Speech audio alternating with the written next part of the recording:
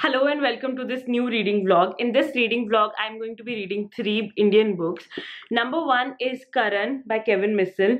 This is the latest release of a very well-known author that I have reviewed and featured way too much on the channel. Number 2 book is actually a very short novella, and that is The Blue Umbrella by Ruskin Bond. It's actually a short story, but I have had this little book for quite a long time, so I want to read this. And lastly, I have The Brahmin by Ravi Shankar Ete. So I don't know how to pronounce the name of the author, but I have read one book by the author, Killing Time in Delhi, and it was not an enjoyable read. Let's get started with this reading vlog. Are you excited? Okay, here's how a typical Sunday looks like for me. I woke up in the morning, I had a lot of managerial tasks to do for my business, and this was income tax filing time, so I had to work along with my CA to, just complete the income tax filing works. Yes, he also works on Sunday. After that, I had to film a few videos for you guys, so I started filming. I was able to film 3 videos, 2 for the Booktube channel and 1 for my marketing channel. I was able to then edit all of these videos. I also had to go to a Gurudwara, so I went there. Then I came back, edited the videos once again, and on Sunday I post the Booktube video as well as my vlog. So vlog was already pre-edited, so I just had to post them, which is about like an hour long work. After doing all of that, now I am free to read and spend my entire Sunday on reading, which, by the way, it's 7 p.m. right now. It took this amount of time, but now I have Karan, The King of Ang by Kevin Missel. Now I have read about 91 pages of this book.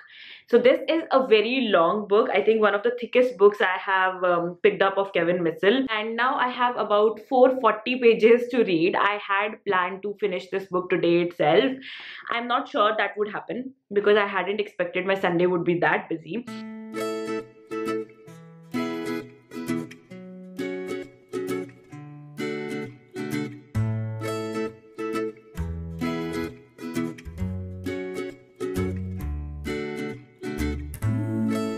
This is Tuesday and I am still at like 115th page of the book.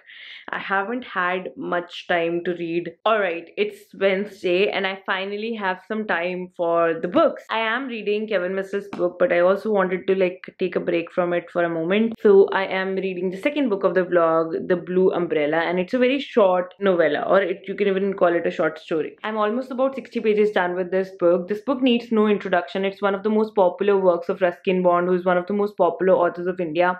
And this book is all about this little girl, this young girl Binya, who finds his blue umbrella, and the whole village is now jealous of her blue umbrella. And it's amazing how I've been able to look at the themes that the author has been able to point out in the book. For example, how prejudiced city people are against the village people, and how he talks of that elder people are so jealous of Binya's umbrella, but they won't talk about it, whereas kids, they are not jealous, they are just like very happy, and they are all about like, wow, Binya, you have this umbrella. But not older people, they're just jealous in secrecy. And then there is also this shopkeeper who actually is way too jealous and who just wants this umbrella for himself. So basically village people are envious of Binya and do not approve Binya having an umbrella which is more suited to a lady than a village girl like Binya. But then there is this Ram Bharosa guy who wants this umbrella for himself. So that's what the short story is all about.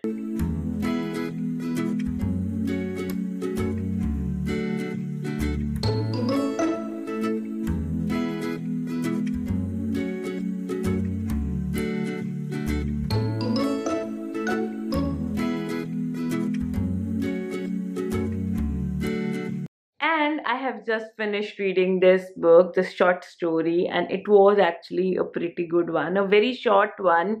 And seriously, if you want to gift something to somebody, pick this up. Could be a nice gift, could be something you should read for yourself and enjoy. By the way, I think everybody knows, but this short story has also been adapted into a movie that you can watch. Just letting you know in case you don't know. Guys, Saturday here, and here's the thing, I'm having a hard time actually being able to read. Okay, I pick up the book and then I feel not interested, and then I start a TV show, and that has been happening with me since a while. So I have decided to remedy that thing today by committing to read for at least an hour. The plan is to read for 2 hours, but I don't want to say it over here, even here, which will go up weeks after. But still, I just want to try out, reading for at least an hour and then another hour today and see how much I'm able to read this book. I'm 200 pages done with it, actually really enjoying it. I feel like Kevin Mitchell has really worked on it in a better way, because most of the Kevin Mitchell books, even though I like them a lot, I always point this out that the writing feels a little bit rushed. This one does not feel that way. Maybe it's the thing that I am reading a Kevin Mitchell book after a long time, but I read one last year or in the beginning of this year, I don't remember. But yeah, this one definitely doesn't feel rushed. This one feels like a good solid fantasy novel. Feel like I'm having a hard time accepting that this is more fantasy. It's not really connected to Mahabharat. I mean, the characters are from Mahabharat, but it doesn't really follow the timeline and the events that happened in the actual Mahabharat. So the things have changed a little bit. Even the competition where Karan challenges Arjun, and where Duryodhan announces him as the king of Ang, it has been shown a bit differently in this book. So I have been reading this book and telling myself, Manpreet, stop thinking about the actual Mahabharata and its events, because that will spoil your reading experience. But otherwise, this has been a good book to read. And now let's see how much I am able to read in next 1 hour. I'll report back to you.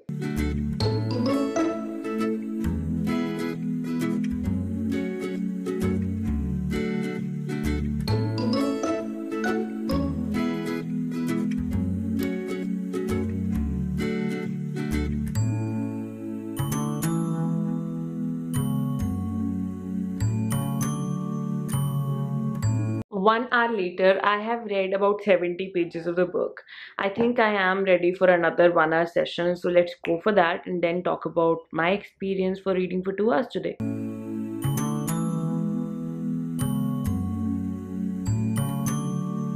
Alright, I am very happy right now because I have just finished like 2 hours of reading, and I'm at page number 351 of this book.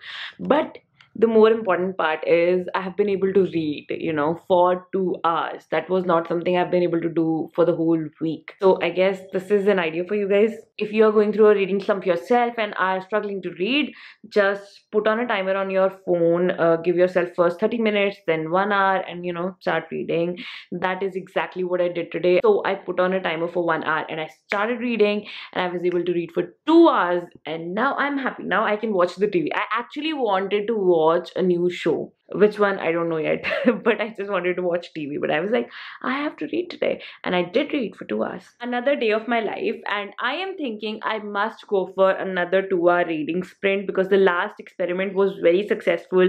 I was able to actually get into the book and enjoy it, even though I sort of forced myself to actually start reading, So let's do that again and see how much I am able to read now. Again, I'm reading Karan the King of Ang by Kevin Mitchell. Alright guys, the first hour for this particular sprint was actually pretty good. Honestly, I have to mention this. It's not like it was super easy for me, okay? I'm just saying it so you get a realistic picture of what I'm trying to do, and how it really feels like if you're trying to just make yourself read for a particular amount of time.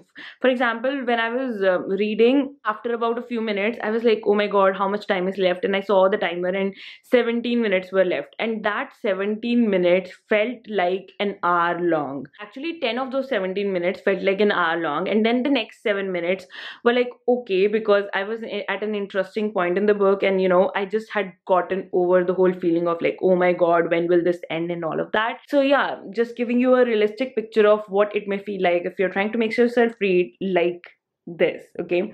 But I am ready for another hour, okay? Really want to watch Chicago Fire right now, but honestly, I've been watching 7 to 8 episodes per day. Most of those are watched while I'm working, and I'm just working on my laptop and watching on the TV.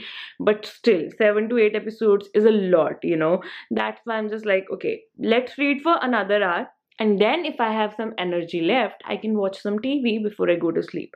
But otherwise, reading, let's get started with that once again. Another hour is done, and I am just left with 15 pages of the book. The final event of the book is about to happen, and now I just I'm not sure. Should I just continue reading or not? Because I want to. So I think I should do that and finish the book today. And tomorrow, I think I'll do this thing once again with the third book that I'll start for the vlog.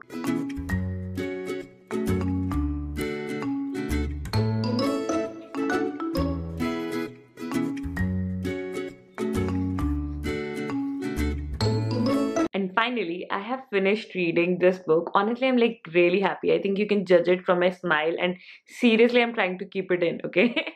But really feel good about this book, Karan, the King of Ang. And then the second part would be Karan, the son of Surya. Okay, Karn. I have been trying to say it like the proper Hindi word, but I'm like so much Punjabi in me is there that I can't just say it properly. So this was a sponsored read for me. I have been like reading almost all the Kevin Missile books when they come out. So I will do a separate review of this book, but honestly, I mean, what the author has done with the character of Karn and the kind of character arc he has given to him, and the whole book, the way it has been written, the whole message of the book that I found, okay, I think every book's message is different for readers. Every reader would draw their own message. It can be similar, but it would be their own message. The message that I drew from this book, I really like that. The whole book was written really well, like much better than all the other Kevin Missile books, I think so. Almost all of his books, when I read them, like I am able to find a few things that I feel like this could have been done better, this could have been done better. But for this book, I haven't felt like this or that could have been done better, because it just feels so good for the moment. I might whip up something later on when I do my review, but for now, I'm really, really happy with the reading experience. And at the same time, I'm also very excited to start another book, but that is a story for tomorrow, and I'll do another 2 hour reading sprint. But I don't know if I'll be able to do it tomorrow, because I don't know if the book is like that can be read for 2 hours. That is something for you to find out in the later part of this vlog, so keep watching.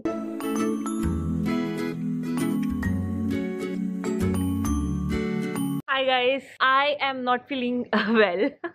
I have a headache and I just have been told that I should sit in the sun for a while so that my head can get alright. I was really warned by my mother-in-law and my mother that I should sit in the sun for a while after taking a head wash, which I didn't yesterday.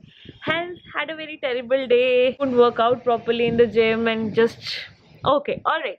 Point is, I am sitting in the sun and I can read a book now. So I have just started The Brahmin by Ravi Shankar Ete. I have read one book by the author, okay, Killing Time in Delhi. I think it was by him only. Did not like that book. Lost a major collaboration over that, which could have panned out to make good amount of money for me.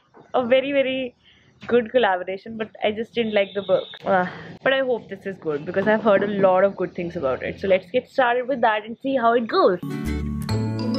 Okay guys, so I am going to have a tea break and I'm going to be using this time to talk about this book. This is actually a historical fiction and this is set in the time of Ashoka, where one of the women from his harems has been killed, and then there is the talk of this assassin who might be here to kill Ashoka, and the Brahmin is considered one of the most trusted person by the King Ashoka, and he's considered to be very clever and all of that stuff. And then there is this chapter that refer to the war between Lord Ram and the King of Lanka, Ravan, and that makes me think, who actually is the Brahmin? I have a lot of theories going on in my head, but honestly I have to say this book seems really good, and I actually figured out I had started reading this book. I have highlighted like something from like 18th or 19th page of the book, but I am definitely sure that I never ended up finishing this book or reading any further, but looking forward to reading this book. I think I'm going to like it now. Cheers.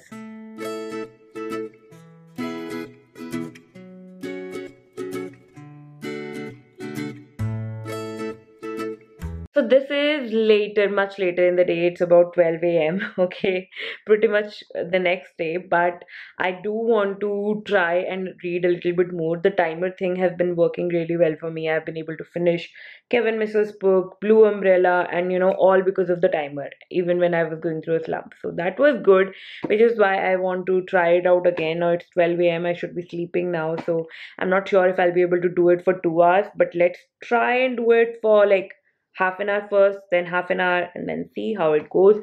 By the way, I am enjoying this book so far. I'm done with about 40 pages, and as a historical fiction, this certainly seems like a very promising book. A lot is building up. Nothing has happened yet. On the cover of the book, there is Anand Neelakantan's review. He says a scintillating historical thriller from a master storyteller with rich details and deep characterizations. The Brahmin is that rare book that makes the division of literary and commercial fiction irrelevant. So Anand Neelakantan happens to be one of my favorite authors, okay? I really love his books. I have enjoyed all of the books that I've read written by him thoroughly. So my hopes for this book have just increased a little bit, but let's see.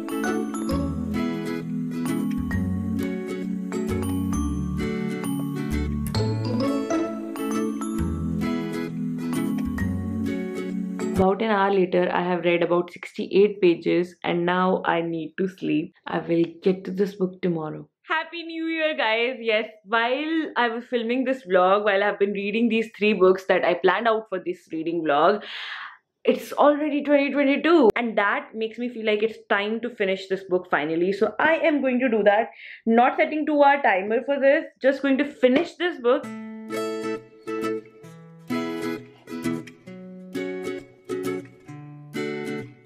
Okay guys, this is the last clip of the vlog because I have just finished reading The Brahmin. Before I talk more about this book and what I feel about it, I have to give you this information that I'm not talking much about Karan, the King of Ang, because I've done a full review of the book on the channel, which I will link up over here.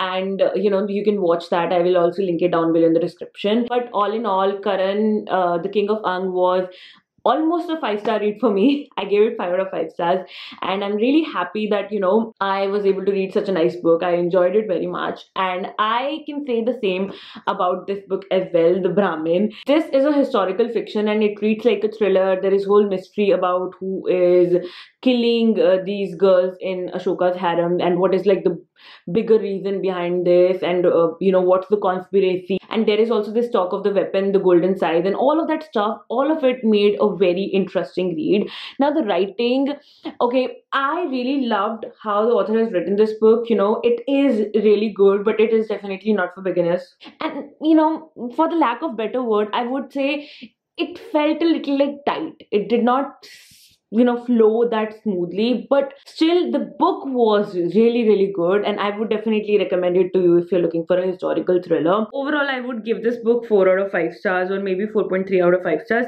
Written really well, but still 4 out of 5 stars. Anyway, if you're looking for a historical thriller and you want to check out this book, go for it. There are quite a lot of chances that you will end up liking this book as well. I definitely enjoyed it so much. And with this ends this reading vlog where I was able to read 3 books, and luckily I liked all of these 3 books. So I'm really happy about it, and I will soon be back with another reading vlog. I cannot give you a timeline on when these will be up, so I'll just announce it on my Instagram or maybe in the community tab. They depend on when I'm actually done with reading the books that I planned for the reading vlog. Yeah, I hope you enjoyed watching this reading vlog. I hope you found something useful and entertaining from this, and thank you so much for watching it till the end. This is Mantri signing off. I'll be back with another vlog very soon, and the normal videos are coming up on Sunday, so do catch all of them.